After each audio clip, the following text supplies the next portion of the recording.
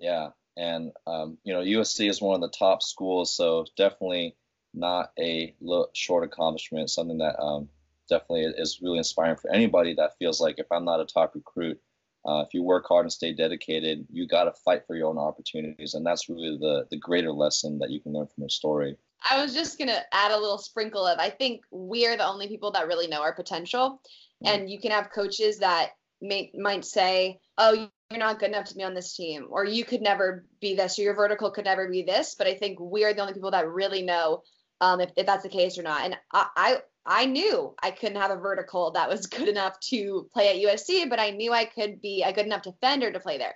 So I just think you're going to have a lot of people when you're younger telling you what you can and cannot do as an athlete. But the most important thing is being the only person that sort of sets those limits. Wow, so true. And, to add on to that, it's, for me, I've been told my whole life that I'm too short to be a hitter, can't play in college, whatever. And I mean, I am short relative to men's volleyball. I'm only 5'10".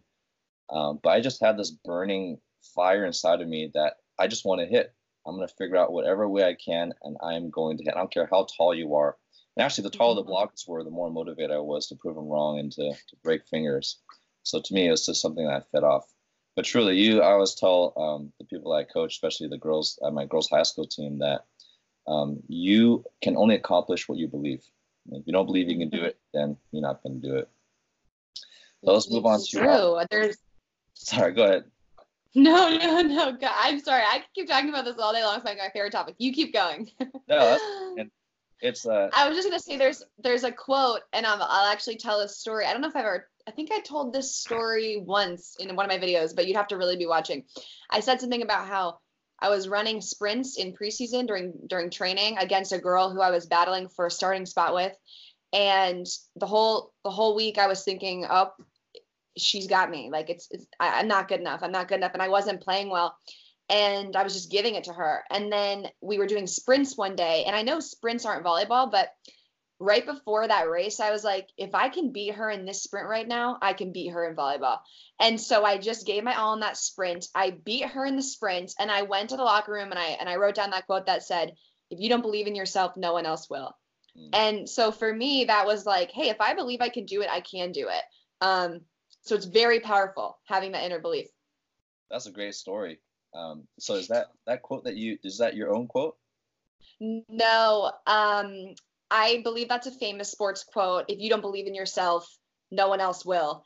And I never really resonated for me until that moment where I was like, I'm going to make this sprint mean everything. And if I can beat her in this sprint, I can do it. And I wrote it down on athletic tape because I was in my locker room, and I stuck the tape on my mirror because I didn't have like a paper.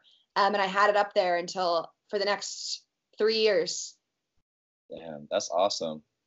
And, I think that's why I vibe with so much with your channel is you have such a strong underdog story about you. And, that's something that we can all relate to. And you don't have to be short. You don't have to be slow to have an underdog mentality.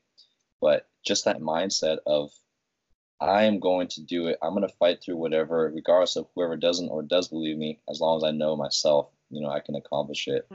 So I think that's what's so inspiring about kind of your brand, I guess the Victoria Garrick brand. Well, thank you. Yeah. So let's go on to the quick set. So it's just 10 questions, and it's more of like a